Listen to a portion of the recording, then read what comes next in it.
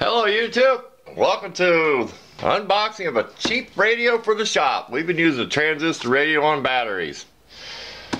We've got stereo stuff that's quit on us and everything. We need a radio for the shop. This is on sale. It was like, they call it Shopco. You ever hear of Shopco stores? Them little whatever stores. If I can get it open again. It's on sale. It's like 31 bucks. So we're going to see what we think here. We can't play it on there because of YouTube, but I love how they package stuff. Well, we're going to do this live. Oh, there's some instructions which I probably won't need. I'll read my instructions. We're going to try to mount it underneath our shelf here. Give you a first-hand look of what it looks like. We're never going to use the CD player, so like I said, we're going to mount it. Mount underneath this counter up here, shelf. So, open. Well, there's the cord. There's the cord, and it runs on probably 6C batteries, times 6. So I could put some batteries in it someday, but just something to listen to the local radio station. So we're going to mount it somehow. I didn't really like the knobs being up here like this. And digital stuff can stuck out in the cold, but see if we can. And I'll bring it back when I have it mounted. We'll string some wire or strapping or something, or build something there.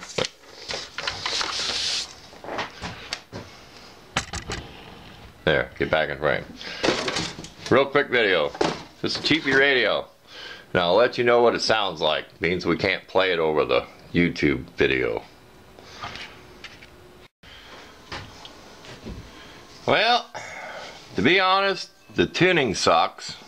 I mean, you set her, you turn the tuning knob and it's like, oh boy, it's go a little too far. It's, oh, where am I?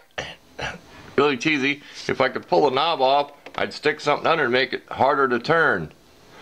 But I am impressed with the sound. It sounds like a bigger radio. It might be how they have the speakers. These are what diameter? Jeez, I'm not prepared. Yeah, they're probably 3 inch. It measures like 3.5. They're probably only 3 inch in reality. I never did read that anywhere, the size of the speakers, but I am impressed. I'm thinking about just hanging it off my shelf. And once the warranty's up, I might drill some holes or something to chop this off and just screw it to the front of my shelf. I'm thinking about just hanging it for now. But like I said, I could just chop that up. I don't care about the CD player. It has an MP3 player input. And whatever that little thing is to hold the thing there. But sorry I can't turn it up for you. Just don't want to get in trouble there with YouTube. But I am impressed with the sound. It's not going to pull in any far away FM stations, which my old radios I could sit out here in the winter time and DX FM there on a snowy day, but it does sound like a bigger radio. I think it's how it's shaped with those speakers. Just got your volume and your... Whoop, don't do that. I said, if you can't, it's really hard to pick up on the camera, but it's really cheesy on the tuning. I mean, it's like, where is it? Don't touch it. Hey, thanks for watching my review on a cheapy radio. It was $39 on sale, whatever percentage off, comes to $29. They took 10 bucks off it. So I wasn't going to pass it up for a $30 radio for the shop. So thanks again for watching on this too long a review on a cheap radio.